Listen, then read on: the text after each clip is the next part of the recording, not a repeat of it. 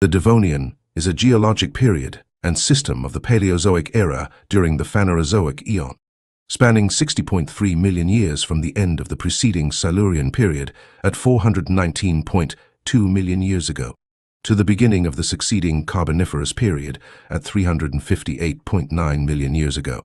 It is named after Devon, southwest England. The first significant evolutionary radiation of life on land occurred during the Devonian, as free-sporing land plants, pteridophytes, began to spread across dry land, forming extensive coal forests which covered the continent. By the middle of the Devonian, several groups of vascular plants had evolved leaves and true roots, and by the end of the period the first seed-bearing plants, pteridospermatophytes, appeared. This rapid evolution and colonization process, which had begun during the Silurian, is known as the Silurian-Devonian terrestrial revolution. The earliest land animals, predominantly arthropods such as myriapods, arachnids and hexapods, also became well established early in this period, after beginning their colonization of land at least from the order fishes, especially jawed fish, reached substantial diversity during this time, leading the Devonian to often be dubbed the Age of Fishes. The armored placoderms began dominating almost every known aquatic environment. In the oceans, cartilaginous fishes such as primitive sharks became more numerous than in the Silurian and late Ordovician. Tetrapodomorphs, which include the ancestors of all four-limbed vertebrates, for example tetrapods, began diverging from freshwater lobe-finned fish as their more robust and muscled pectoral and pelvic fins gradually evolved into forelimbs and hindlimbs, though they were not fully established for life on land until the late Carboniferous. The first ammonites, a subclass of cephalopod mollusks, appeared. Trilobites, brachiopods in the great coral reefs were still common during the Devonian. The late Devonian extinction, which started about 375 million years ago, severely affected marine life, killing off most of the reef systems, most of the jawless fish, half of all placoderms, and nearly all trilobites save for a few species of the order Proetida. The subsequent end Devonian extinction, which occurred at around 359 million years ago, further impacted the ecosystems and completed the extinction of all calcite sponge reefs and placoderms. Devonian paleogeography was dominated by the supercontinent Gondwana to the south, the small continent of Siberia to the north, and the medium-sized continent of Laurussia to the east. Major tectonic events include the closure of the Rheic Ocean, the separation of South China from Gondwana, and the resulting expansion of the Paleotethys Ocean. The Devonian experienced several major mountain-building events as Laurussia and Gondwana approached. These include the Akkadian orogeny in North America and the beginning of the Variscan orogeny in Europe. These early collisions preceded the formation of the single supercontinent Pangaea in the late Paleozoic. History of definition. The period is named after Devon, a county in southwestern England, where a controversial argument in the 1830s over the age and structure of the rocks found distributed throughout the county was eventually resolved by the definition of the Devonian period in the geological timescale. The Great Devonian Controversy was a long period of vigorous argument and counter-argument between the main protagonists of Roderick Murchison with Adam Sedgwick against Henry de la Beche, supported by George Bellis Greenough. Murchison and Sedgwick won the debate and named the period they proposed as the Devonian system. While the rock beds that define the start and end of the Devonian period are well identified, the exact dates are uncertain. According to the International Commission on Stratigraphy, the Devonian extends from the end of the Silurian 419.2 million years ago to the beginning of the Carboniferous 358.9 million years ago. In North America, at the beginning of the Mississippian, in January 19, 2024 to Century Texts, the Devonian has been called the Old Red Age, after the red and brown terrestrial deposits known in the United Kingdom as the Old Red Sandstone in which early fossil discoveries were found. Another common term is Age of the Fishes, referring to the evolution of several major groups of fish that took place during the period. Older literature on the Anglo-Welsh basin divides it into the Downtonian, Dittonian, Braconian, and Farlovian stages.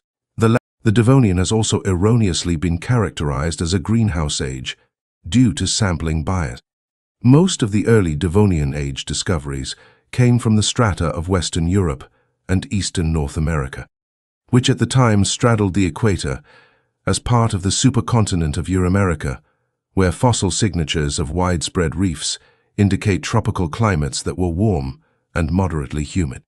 In fact, the climate in the Devonian differed greatly during its epochs and between geographic regions. For example, during the early Devonian, arid conditions were prevalent through much of the world, including Siberia, Australia, North America, and China, but Africa and South America had a warm temperate climate. In the late Devonian, by contrast, arid conditions were less prevalent across the world and temperate climates were more common. Subdivisions. The Devonian period is formally broken into early, middle, and late subdivisions. The rocks corresponding to those epochs are referred to as belonging to the lower, middle, and upper parts of the Devonian. Early Devonian. The early Devonian lasted from 419.2 to 393.3 million years ago. It began with the Loscovian stage 419.2 to 410.8 million years ago, which was followed by the Praegian from 410.8 to 407.6 million years ago, and then by the Emsian, which lasted until the Middle Devonian began, 393.3 million years ago. During this time, the first ammonoids appeared, descending from bactritoid nautiloids. Ammonoids during this time period were simple and differed little from their nautiloid counterparts. These ammonoids belonged to the order Argoniatitida, which in later epochs evolved to Middle Devonian. The Middle Devonian comprised two subdivisions. First the Iphelian, which then gave way to the Givetian 387.7 million years ago. During this time, the jawless agnathan fishes began to decline in diversity in freshwater and marine environments, partly due to drastic environmental changes and partly due to the increasing competition, predation, and diversity of jawed fishes. The shallow, warm, oxygen-depleted waters of Devonian inland lakes, surrounded by primitive plants, provided the environment necessary for certain early fish to develop such essential characteristics as well-developed lungs, and the ability to crawl out of the water and onto the land for short, Finally, the late Devonian started with the Frasnian, 382.7 to 372.2 million years ago, during which the first forests took shape on land. The first tetrapods appeared in the fossil record in the ensuing Ferninian subdivision, the beginning and end of which are marked with extinction events. This lasted until the end of the climate. The Devonian was a relatively warm period, although significant glaciers may have existed during the early and middle Devonian. The temperature gradient from the equator to the poles was not as large as it is today. The weather was also very arid, mostly along the equator where it was the driest. Reconstruction of tropical sea surface temperature from conodont apatite implies an average value of 30 degrees Celsius, 86 degrees Fahrenheit in the early Devonian. Early Devonian mean annual surface temperatures were approximately 16 degrees Celsius. CO2 levels dropped steeply throughout the Devonian period. The newly evolved forests drew carbon out of the atmosphere, which were then buried into sediments. This may be reflected by a mid-Devonian cooling of around 5 degrees Celsius. The late Devonian warmed to levels equivalent to the early Devonian. While there is no corresponding increase in CO2 concentrations, continental weathering increases as predicted by warmer temperatures. Further, a range of evidence, such as plant distribution, points to a late Devonian warming. The climate would have affected the dominant organisms in reefs. Microbes would have been the main reef-forming organisms in warm periods, with corals and stromatoporoid sponges taking the dominant role in cooler times. The warming at the end of the Devonian may even have contributed to the extinction of the stromatoporoids. At the terminus of the Devonian, Earth rapidly cooled into an icehouse, marking the beginning of the late Paleozoic Ice Age. Paleogeography. The Devonian world involved many continents and ocean basins of various sizes. The largest continent, Gondwana, was located entirely within the southern hemisphere. It corresponds to modern-day South America, Africa, Australia, Antarctica, and India, as well as minor components of North America and Asia. The second largest continent, Laurussia, was northwest of Gondwana and corresponds to much of modern-day North America and Europe.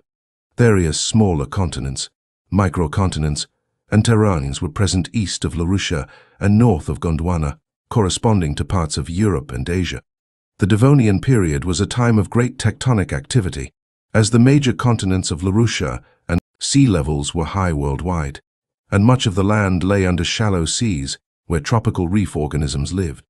The enormous world ocean, Panthalassa, occupied much of the northern hemisphere as well as wide swathes east of Gondwana and west of Laurussia. Other minor oceans were the Paleotethys Ocean and Rheic Ocean. Laurussia. Continental boundary of Laurussia, Euramerica, and its constituents, superimposed onto modern coastlines. By the early Devonian, the continent Laurussia, also known as Euramerica, was fully formed through the collision of the continents Laurentia, modern-day North America, and Baltica, modern-day Northern and Eastern Europe. The tectonic effects of this collision continued into the Devonian, producing a string of mountain ranges along the southeastern coast of the continent. In present-day eastern North America, the Acadian orogeny continued to raise the Appalachian Mountains. Further east, the collision also extended the rise of the Caledonian Mountains of Great Britain and Scandinavia. As the Caledonian orogeny wound down in the later part of the period, orogenic collapse facilitated a cluster of granite intrusions. Most of Laurussia was located south of the equator, but in the Devonian it moved northwards and began to rotate counterclockwise towards its modern position. While the most northern parts of the continent, such as Greenland and Ellesmere Island, established tropical conditions, most of the continent was located within the natural dry zone along the Tropic of Capricorn, which, as nowadays, is a result of the convergence of two great air masses, the Hadley cell and the Ferrel cell. In these near deserts, the old red sandstone sedimentary beds formed, made red by the oxidized iron, hematite, characteristic of drought conditions. The abundance of red sandstone on continental land also lends Laurussia the name the Old Red Continent. For much of the Devonian, the majority of western Laurussia, North America, was covered by subtropical inland seas which hosted a diverse ecosystem of Devonian marine deposits, are particularly prevalent in the Midwestern and Northeastern United States. Devonian reefs also extended along the southeast edge of Laurussia, a coastline now corresponding to southern England, Belgium, and other mid-latitude areas of Europe. In the early and middle Devonian, the west coast of Laurussia was a passive margin with broad coastal waters, deep silty embayments, river deltas and estuaries, found today in Idaho and Nevada. In the late Devonian, an approaching volcanic island arc reached the steep slope of the continental shelf and began to uplift deep water deposits. This minor collision sparked the start of a mountain-building episode called the Antler Orogeny, which extended into the Carboniferous. Mountain building could also be found in the far northeastern extent of the continent, as minor tropical island arcs and detached Baltic terranes rejoin the continent. Deformed remnants of these mountains can still be found on Ellesmere Island and Svalbard. Many of the Devonian collisions in Laurussia produce both mountain chains and foreland basins, which are frequent. Gondwana. Gondwana was by far the largest continent on the planet. It was completely south of the equator, although the northeastern sector, now Australia, did reach tropical latitudes. The southwestern sector, now South America, was located to the far south, with Brazil situated near the South Pole. The northwestern edge of Gondwana was an active margin for much of the Devonian, and saw the accretion of many smaller land masses and island arc. These include Chalenia, Cluania, and Chaitenia, which now form much of Chile and Patagonia. These collisions were associated with volcanic activity and plutons, but by the late Devonian the tectonic situation had relaxed, and much of South America was covered by shallow seas. These South Polar seas hosted a distinctive brachiopod fauna, the Malvinocaphric realm, which extended eastward to marginal areas now Malvinocaphric faunas even managed to approach the South Pole via a tongue of Panthalassa, which extended The northern rim of Gondwana was mostly a passive margin, hosting extensive marine deposits in areas such as northwest Africa and Tibet. The eastern margin, though warmer than the west, was equally active. Numerous mountain building events and granite and kimberlite intrusions affected areas equivalent to modern-day Eastern Australia, Tasmania, and Antarctica. Asian terrains. The Earth at 380 million years ago centered on the Paleotethys Ocean, which fully opened several island microcontinents, which would later coalesce into modern-day Asia, stretched over a low-latitude archipelago to the north of Gondwana. They were separated from the southern continent by an oceanic basin, the Paleotethys. Although the western Paleotethys Ocean had existed since the Cambrian, the eastern part only began to rift apart as late as the Silurian. This process accelerated in the Devonian. The eastern branch of the Paleotethys was fully opened when South China and Anamia, a terrain equivalent to most of Indochina, together as a unified continent, detached from the northeastern sector of Gondwana. Nevertheless, they remained close enough to Gondwana that their Devonian fossils were more closely related to Australian species than to North Asian species. Other Asian terranes remained attached to Gondwana, including Sibumasu, Western Indochina, Tibet, while the South China Anamia continent was the newest addition to the Asian microcontinents. It was not the first. North China and the Tarim Block, now northwesternmost China, were located westward and continued to drift northwards, powering over older oceanic crust in the process.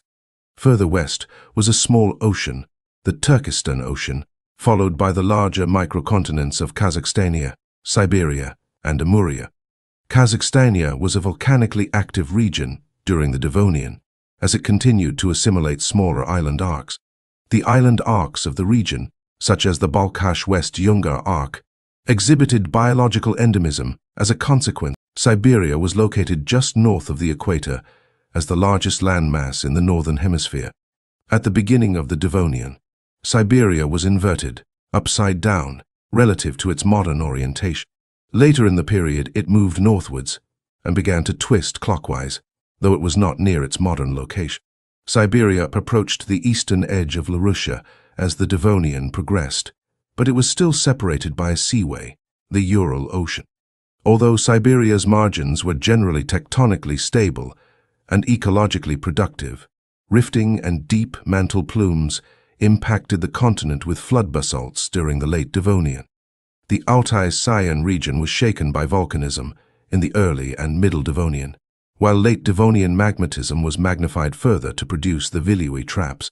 Flood basalts, which may have the last major round of volcanism, the Yakutsk Large Igneous Province, continued into the Carboniferous to produce extensive kimberlite deposits. Similar volcanic activity also affected the nearby microcontinent of Amuria, now Manchuria, Mongolia, and their vicinities.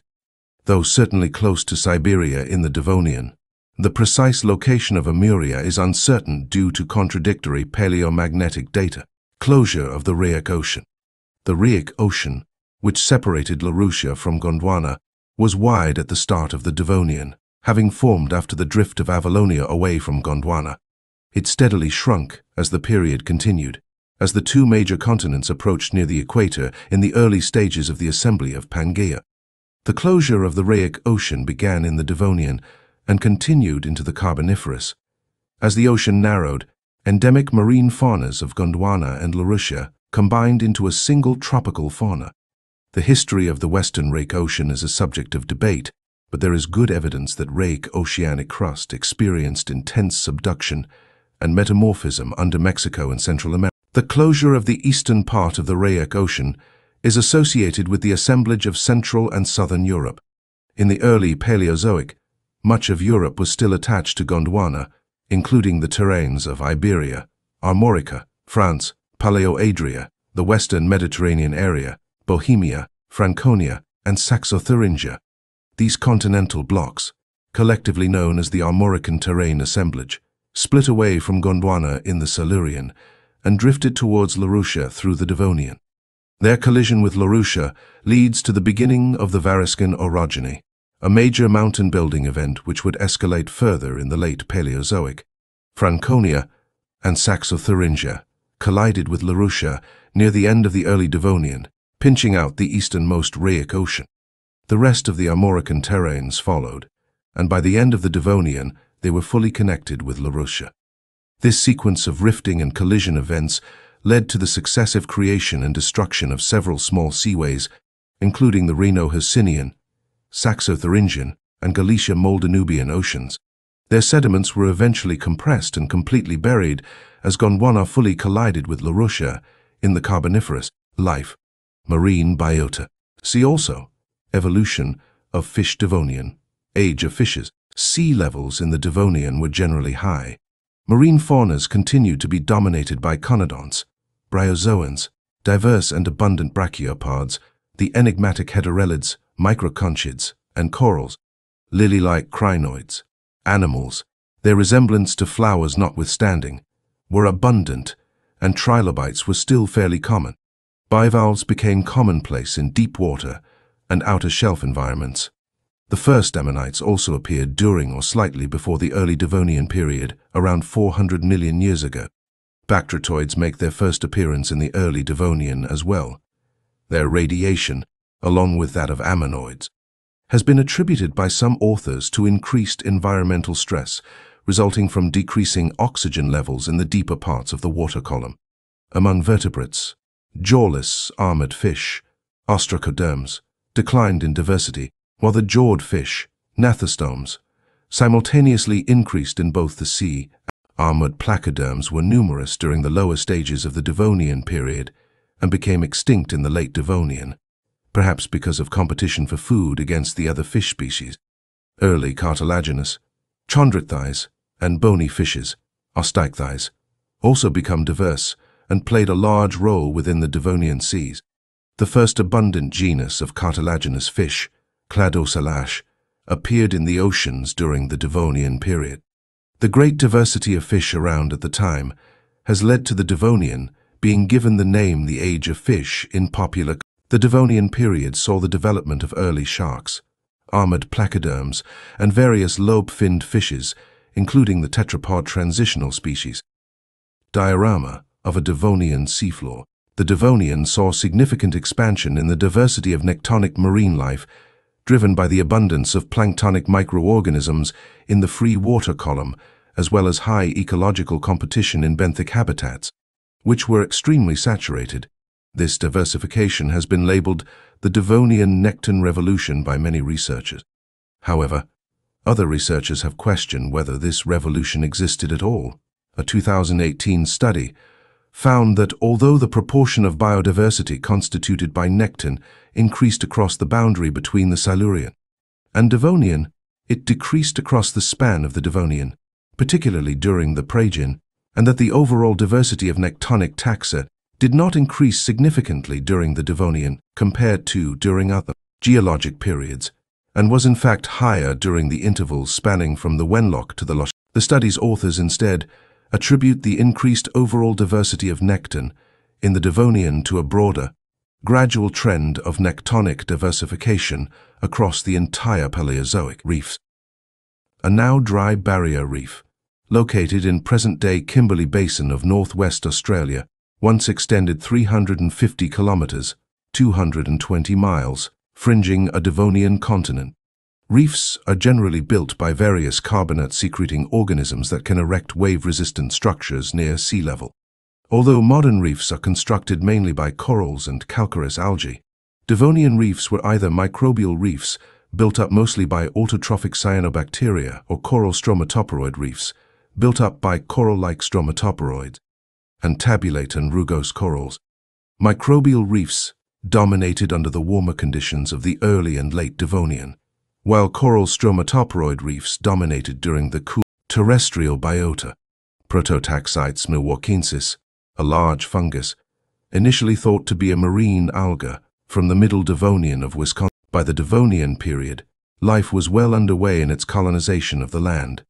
The moss forests and bacterial and algal mats of the Silurian were joined early in the period by primitive rooted plants that created the first stable soils and harbored arthropods like mites, scorpions, trigonotarbids, and myriapods. Although arthropods appeared on land much earlier than in the early Devonian, and the existence of fossils such as protechnites suggest that amphibious arthropods may have appeared as early as the Cambrian. By far the largest land organism at the beginning of this period was the enigmatic prototaxites, which was possibly the fruiting body of an enormous fungus, rolled liverwort mat, or another organism of uncertain affinities that stood more than 8 meters, 26 feet, tall, and towered over the low, carpet-like vegetation during the early part of the Devonian. Also, the first possible fossils of insects appeared around 416. Evidence for the earliest tetrapods takes the form of trace fossils in shallow lagoon environments within a marine carbonate platform shelf during the Middle Devonian. Although these traces have been questioned and an interpretation as fish-feeding traces, Piscignus has been advanced. The greening of land. Main article: Devonian explosion. Many early Devonian plants did not have true roots or leaves like extant plants, although vascular tissue is observed in many of those plants. Some of the early land plants such as Drepanophycus likely spread by vegetative growth and spore. The earliest land plants such as Cooksonia consisted of leafless, dichotomous axes with terminal sporangia and were generally very short-statured, and grew hardly more than a few centimeters tall. Fossils of Armoricaphyton chatopanens, about 400 million years old, represent the oldest known plants with woody tissue. By the Middle Devonian, shrub-like forests of primitive plants existed. Lycophytes, horsetails, ferns, and progymnosperms evolved. Most of these plants had true roots and leaves, and many were quite tall. The earliest known trees appeared in the Middle Devonian. These included a lineage of lycopods and another arborescent, woody vascular plant. These tracheophytes were able to grow to large size on dry land because they had evolved the ability to biosynthesize lignin, which gave them physical rigidity and improved the effectiveness of their vascular system while giving them resistance to pathogens and herbivores. These are the oldest known trees of the world's first forests. By the end of the Devonian, the first seed-forming plants had appeared. This rapid appearance of many plant groups and growth forms has been referred to as the Devonian explosion or the Silurian-Devonian terrestrial revolution. The greening of the continents acted as a carbon sink, and atmospheric concentrations of carbon dioxide may have dropped. This may have cooled the climate and led to a massive extinction event. Sea animals and the first soils. Primitive arthropods co-evolved with this diversified terrestrial vegetation structure. The evolving codependence of insects and seed plants that characterized a recognizably modern world had its genesis in the late Devonian epoch. The development of soils and plant root systems probably led to changes in the speed and pattern of erosion and sediment deposition. The rapid evolution of a terrestrial ecosystem that contained copious animals opened the way for the first vertebrates to seek terrestrial living. By the end of the Devonian, arthropods were solidly established. Gallery. Dunkleosteus, one of the largest armored fish ever to roam the planet, lived during the late Devonian. Titanichthys, a planktivorous arthrodire from the Furmenian of the Cleveland Shale of Ohio. Lower jaw of Eastnonosteus pustulosus, from the Middle Devonian of Wisconsin. Tooth of the lobe-finned fish Onychodus, from the Middle Devonian of Bothreolepis, a diverse Antioch genus that lived from the mid to late shark-like Cladocelash. Several lobe-finned fishes, including Eustenopteron that was an early marine tetrapodomorph, and the placoderm Bothreolepis in a painting from 1905. Melochroниtes nodosus spinosus, a spiny, stalked crinoid from the Middle Devonian of Wisconsin, enrolled for copid trilobite from the Devonian of Ohio. The common tabulate coral Olopora from the Middle Devonian of Ohio. View of colony encrusting a brachiopod valve. Tropidoleptus carenatus, an orthid brachiopod from the Middle Devonian of New York. Pluridictium americanum, Kashong Shale, Middle Devonian of New York. SEM image of a heterelloid from the Devonian of Michigan, largest tube diameter, is 0.7. Devonian spirophorid brachiopod from Ohio, which served as a host substrate for a colony of heterelloid prototaxites, an 8-meter genus of fungus. Late Devonian extinction. Main article. Late Devonian extinction. The Late Devonian extinction is not a single event, but rather is a series of pulsed extinctions at the Givian-Frasnian boundary, the Frasnian-Furmenian boundary, and the Devonian Carboniferous boundary. Together, these are considered one of the big 5 mass extinctions in Earth's history. The Devonian extinction crisis primarily affected the marine community and selectively affected shallow warm water organisms rather than cool water organisms. The most important group to be affected by this extinction event were the reef builders of the Great Devonian reef systems. Amongst the severely affected marine groups were the brachiopods, trilobites, ammonites, and acritarchs. And the world saw the disappearance of an estimated 96% of vertebrates like conodonts and bony fishes, and all of the ostracoderms and placoderms. Land plants as well as freshwater species, such as our tetrapod ancestors, were relatively unaffected by the Late Devonian extinction event. There is a counter-argument that the Devonian extinctions nearly wiped out the tetrapod. The reasons for the Late Devonian extinctions are still unknown, and all explanations remain speculative. Canadian paleontologist Digby McLaren suggested in 1969 that the Devonian extinction events were caused by an asteroid impact. However, while there were late Devonian collision events, see the Alamo-Bolide impact, little evidence supports the existence of a large. See also Falls of the Ohio State Park in Indiana, United States, one of the largest exposed Devonian fossil beds in the world. Geologic timescale, a system that relates geologic strata to time. List of early Devonian land plants. List of fossil sites with link directory. Phacops rana, extinct species of trilobite, a Devonian trilobite. Categories. Category: Devonian plants.